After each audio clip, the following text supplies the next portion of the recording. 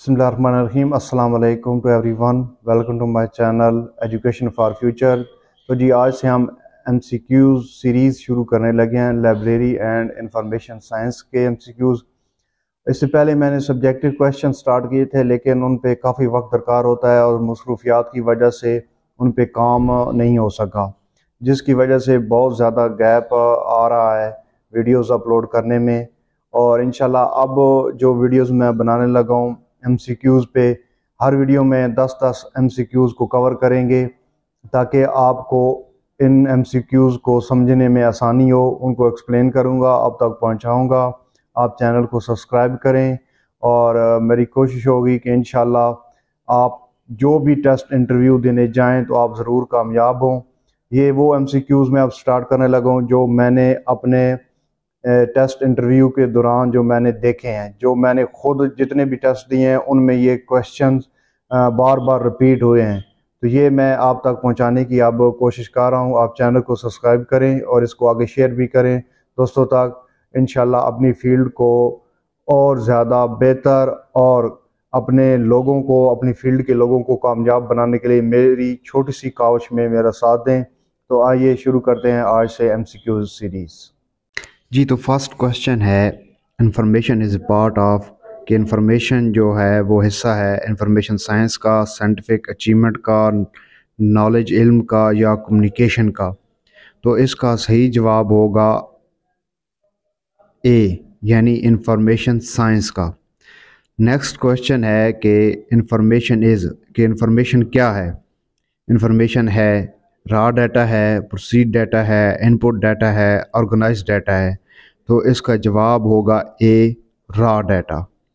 Next question है कि communication of information means, communication information का मतलब क्या होता है।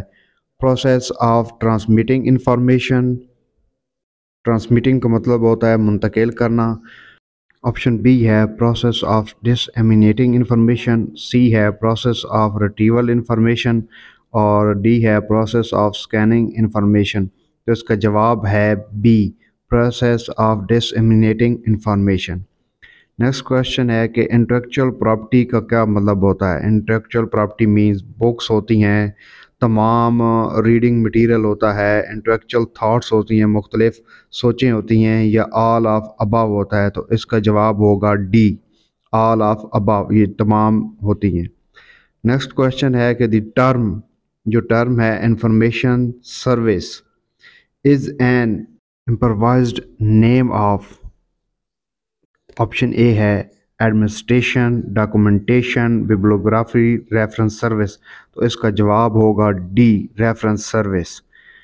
नेक्स्ट जो क्वेश्चन है फिलिंग द ब्लैंक्स है कि is a process of information, इनमें से कौन सा जो है वो प्रोसेस है इंफॉर्मेशन का। बुक्स हैं, CD रोम है, कंप्यूटर है, नन ऑफ अबव है। तो इसका जवाब होगा बी, CD रोम है। अब नेक्स्ट क्वेश्चन है, वेरी इंपॉर्टेंट क्वेश्चन है, अक्सर पूछा जाता है टेस्ट में। Law of library science started by SR Ranganathan leads to the growth of libraries. कौन सा वो लॉ है जो ग्रोथ ऑफ लाइब्रेरी के मुतालिक है सर SR रंगनाथन साहब का। वो फोर्थ लॉ है, फर्स्ट लॉ है, सेकंड लॉ है या फिफ्थ लॉ है। तो इसका जवाब है डी, फिफ्थ लॉ है।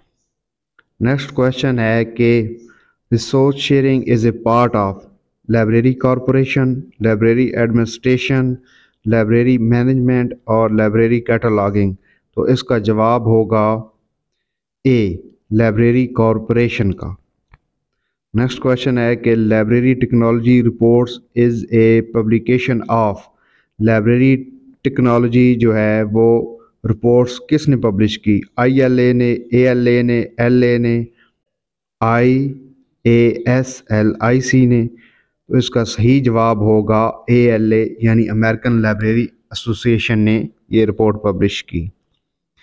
नेक्स्ट क्वेश्चन है कि अमेरिकन लाइब्रेरी एसोसिएशन जो है वो इस्टेब्लिश कब हुई थी। 1876 में, 1872 में, 1875 में या 88 में। तो इसका सही जवाब होगा ए, 8076 میں. جی تو یہ 10 کویشچن ہو گئے آج کی ویڈیو میں. انشاءاللہ نیکسٹ ویڈیو میں 10 آبجیکٹیو کویشچن اور کریں گے. تو چینل کو سبسکرائب کر لیجئے، شیئر کیجئے، لائک کیجئے، اور جیسے ہی کوئی لائبریری سائنس کی ویکنسی آئے گی انشاءاللہ یہاں پر آپ کو اس کے ریلیٹڈ بھی ان ڈیٹیل بریف کر دیا جائے گا ویڈیو بنا کر یہاں پر. تو انشاءاللہ اپنا بہت سارا خیال رکھیے.